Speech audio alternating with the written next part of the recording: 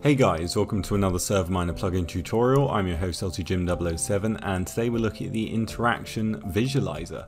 Now this is a really awesome plugin which allows you to visualize what each of these are doing while someone is using them. So for example, if someone is using the furnace, you'd be able to see what they are smelting, etc. So I've got my other account here who's going to demonstrate what each of them do. And if he goes into the crafting bench and starts trying to make something, you start seeing the blocks he's using appear in the square. So you can see he's making some various stone items like stairs and whatnot. And the same thing's going to happen with all the other items we can use. So if we look at the brewing stand, my other account's going to grab some items that he can use to brew. You will start seeing what he is brewing. So that is a fermented spider eye. It hasn't started yet. He obviously needs a blaze powder to be put in. And then you can see there is a bar at the top depicting how much is done and when it's going to be ready. Then if we have a look at the anvil, obviously in here you can repair items, you can rename stuff. So if he put a diamond sword in here and changes the name, you can see that in real time, which is really awesome. Anything like a chest, you can see a player throw in items if they put stuff in, or if they take items out, it's going to be thrown towards them. Now the same thing is going to happen with a shulker box.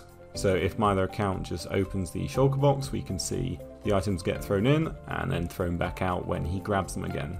Then if we had an item that was enchanted and we wanted to get rid of it, we could go to the grindstone and you see the sword there and it gets rid of the enchantment and throws the sword back to my other account.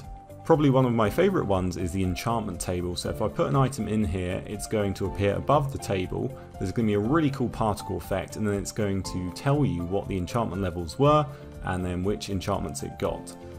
So that is a really awesome feature so other people can see what you actually got in that case. Then we have the furnaces. So this furnace is going to just show the item above and then in front it's going to show the loading bar until the next one is smelted. And the same thing is going to happen for a normal furnace. So if it's red, obviously you need some more fuel, so coal or logs or something.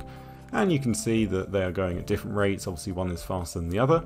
So you can see this is a really simple plugin, but it's really awesome. It's just nice and simple to add to your server, just to add something that's a bit different and allow each player to see what another player is doing in terms of crafting or adding items to a chest or anything that we've seen today. So here we are on the spigot page. You can see it's updated from 1.11 to 1.17.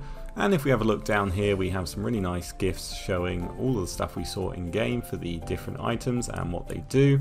So it's a really awesome plugin, very lightweight, but it just adds another dimension to Minecraft and would highly recommend it for your server. If you do use it, there are two dependencies, so make sure you download those or it will not work. You need protocol lib and light API fork, so just get those and it will work great. And there's some other supported plugins as well, and if you have any issues with the plugin you can contact the developer and I'm sure they'll be able to help you out. But if you need a server to host it on, check out ServerMiner.com for the best and cheapest hosting around.